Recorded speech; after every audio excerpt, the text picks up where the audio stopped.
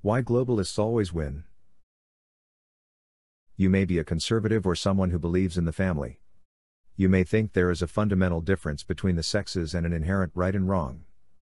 You might believe there is a right way of living because you believe there is a wrong way to live. You may believe the average person is able to tell the difference between right and wrong, not based on what he wants, but on a higher truth. Even if you have trouble articulating the idea of God, you might still believe there is someone we will answer to. Life was not, in your way of thinking, composed of a meaningless chain of events leading eventually to a meaningless death. However, you never said you had all the answers. Your life never worked out quite like you wanted it to. People did not live up to what you expected. People let you down and you let yourself down. There were a lot of disappointments in your life. However, you still believed everything worked out in the end. Somehow, good comes from out of your experience, sooner or later. However, you do have questions. There are many persons who do not live right and yet live well. There are many Christians who live right and yet suffer misfortune upon misfortune. As Christians, we soon realize life is not fair, and yet, for our own peace of mind, we have always tried to do what is right. This is often to our detriment, as when we go to war in defense of alien persons. But fewer and fewer people agree with you or your Christian worldview. The world changed and the values of the people changed. Honesty became less important. Indeed, it became something of a liability. Success by any means necessary was the new mantra. More and more people seemed willing to do anything for money, and often simply to feel the other person did not succeed at their expense. Behavior was often tied to pulling others down more than trying to find a way up. There appears to be an erosion of values. Things seem to have been better before, at some earlier time.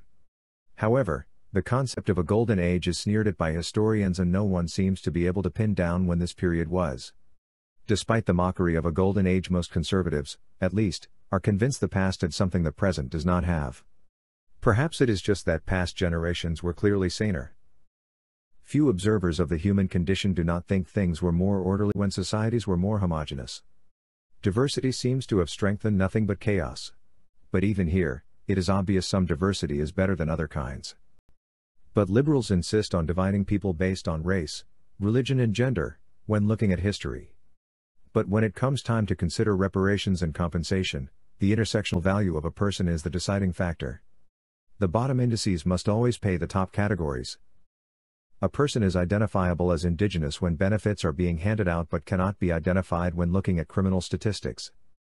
It is vital to look at ethnicity when doing college admissions, but a sign of racist intent when conducting police operations. Not all cultures are equal when mitigation of harm is being discussed, but equal when social problems are on the table for discussion. Alcoholism and drug addiction is a problem, but it is a problem without any social or cultural roots. We can only pay attention to the race if it is an effort to find victims. Social problems are problems of mankind. Solutions are customized to the needs of minorities. Societal factors are never a problem of a certain slice of humanity unless we are talking about the racism of whites. Certainly, there are no cultural or social facts that apply primarily to a particular racial or ethnic segment, unless it serves to identify whites as the culprit and the source of funds for the alleviation of some issue. Liberals are not permitted to talk about problems as they relate to intersectional categories, unless the target of the discussion is being considered as a victim. In other words, we can speak and will be heard, if we align ourselves with globalism. If not, then we are cancelled, and the law is made into a weapon against us. In the West, it is easy to make a connection between globalism and liberalism. The liberal secular worldview appears, to us at least, the direction in which the world is headed. However, there is pushback from other cultures. Communism, the Caliphate and Oriental despots all seem resistant to the changes that are sweeping over the West. Our exposure to globalism makes us look as if we are a degenerate culture. We seem to have forgotten we are the agents of our rights. We have the rights we take, no one is going to give them to us. If we do not exercise our rights, we do not have them. What you earn is yours, never to be alienated from you. But it is not a right anyone can give you, you have to take it up with your own hands.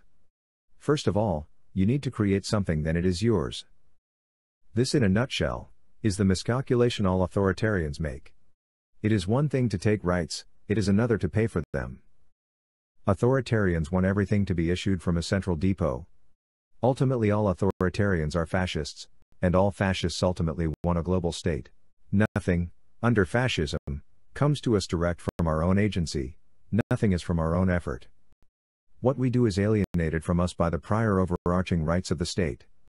What we get is issued to us as a benefit from the state owed where, technically, this is a viable system.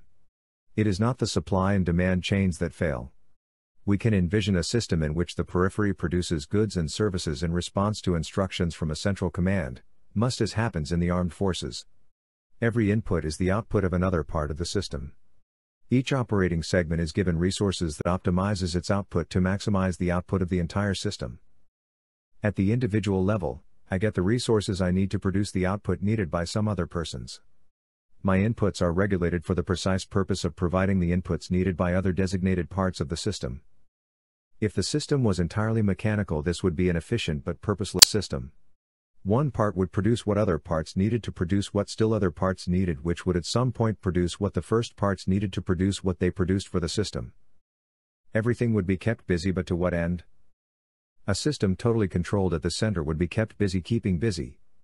Machines would be doing the machine equivalent of digging holes, breaking windows and tearing up roads to build, fix and fill them up again. There would be no purpose to the system. What is missing in a fascist, state-centered system, is purpose beyond the state itself. The state becomes the reason for its existence. Objectivity is always missing from any mechanical system. There can be integration and efficiency in a centralized system, but there is never any purpose to what is done. Thus, artificial intelligence can produce documents that might be plagiarized or totally fabricated. AI has no concern for the truth. It does not matter to a machine where the data comes from or even what it actually says. The output fulfills certain criteria, but the computer does not create with any purpose other than the one which can be specified in its programming. The more the system drifts towards fascism, the more the purpose of civilization goes missing. Physical systems cannot exist as God exists, for its own sake and its own glory. A self-contained system such as attempted by fascism cannot govern itself because it cannot justify itself. There has to be an external form of oversight to the state. This cannot be accomplished by a centrally located command structure such as that which exists in fascism. Imagine the Tsar of Russia being a tyrant and the sole arbiter as to what is produced. He will then be the arbiter of what any individual element in the economy will receive, consistent with the expectations as to what it is to produce. Is the person who owns and controls everything able to determine what another person needs? Even if he tried, how would this be accomplished, without using the same draconian methods he uses to satisfy his own desires? If the other person needed it, the tyrant has to take a house from someone else or the materials and labor from others. He cannot and would not build the house himself. But why would he give one person what others have, other than to suit the needs of himself or himself under the guise of the state? A tyrant, no matter how seemingly benevolent, will always be a tyrant. A person with absolute power must always act as a dictator. But that being said, what is the alternative? Even the most democratic nation must invariably reduce the number of people who make the final decision, otherwise nothing would get decided. The larger the number of persons with authority, the longer it takes for a decision to be made, and indeed, over a threshold, the less likely it will be that a decision is ever made. There has to be some mechanism for reducing the number of people involved in coming to a decision, to 12 or less, if a decision is to be made in a reasonable time frame. The more power in the fewer hands, the more likely a choice will be made and the less time it will take to make it. This favors a centralized bureaucracy over a decentralized one, so far as the decision-making process is concerned. But the fact that autocrats make decisions faster than more decentralized systems, does not make fascism the preferred political system. If a group has the authority to make a decision, but not the means to capitalize the process that brings it about, then its power is moot. Politics comes down to power over property. The higher up the political ladder one is, the more power to allocate assets to where needed or wanted one has. This is where the tyrants specifically and parasites generally miscalculate. They think power is all about logistics, but the most powerful person on the planet cannot take or give what does not exist. A small group with much power has an advantage over a larger group with less administrative authority, when it comes to allocating goods and services to projects. However, they generally fail when it comes to motivating the production of goods and services. Communists reign supreme in building factories.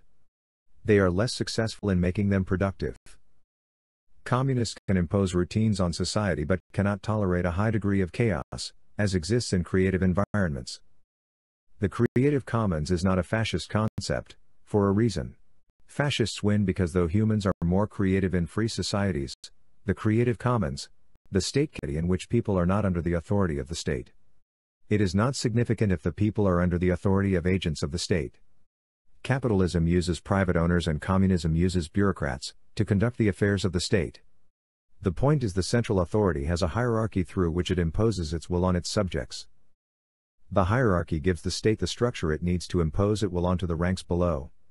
As we remarked above, however, the power to organize is not the same as the power to motivate. It is true that whether the system is on the right or the left, it must still centralize power, if it is to work. In so doing, the fascist state pushes the nation and therefore, the world towards globalism. The only way this trend towards globalism can be reversed is by defeating the fascist state. But has it not been determined that it is an organization, with a steep gradient of power, that is best able to make decisions? This is so, but it was also mentioned that they were not necessarily able to bring about the innovations needed to produce civilization.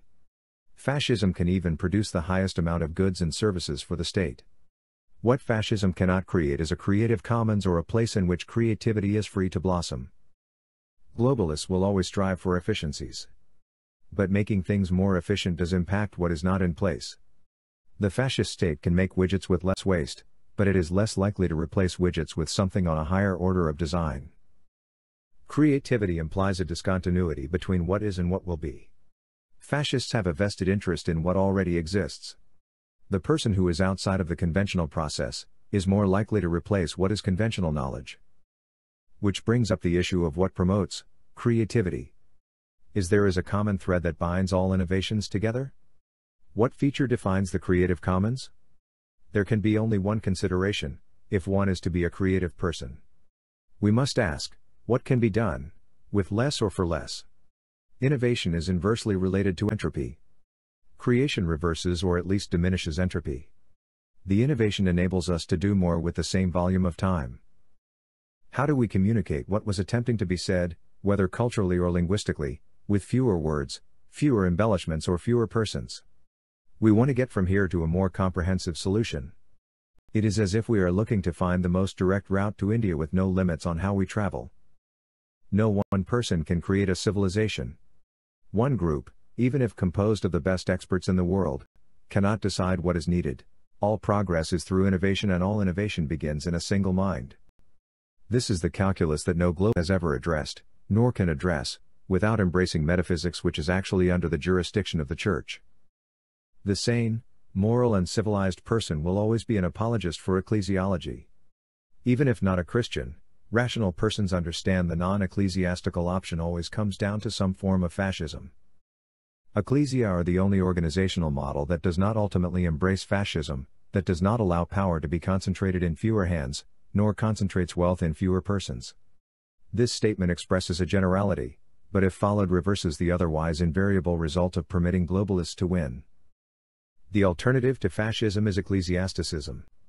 We are either under man or God, and there are no other options available to us. If we deny God, we embrace the ideology of fascism and the inevitable rise of a one-world government that owns and controls everything. This makes the Church the only true enemy of fascists.